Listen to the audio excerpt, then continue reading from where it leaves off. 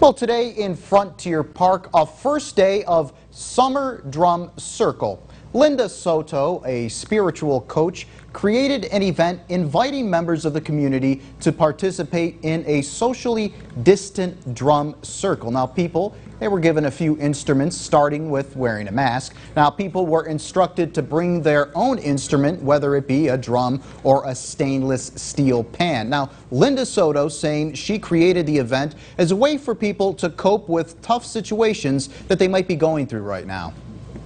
Uncertainty with people's jobs and stuff like that. We just wanted to raise the vibration and give people a healthy outlet to hit something. And Soto adding that the goal of the drum circle is to start building a community and spread positivity.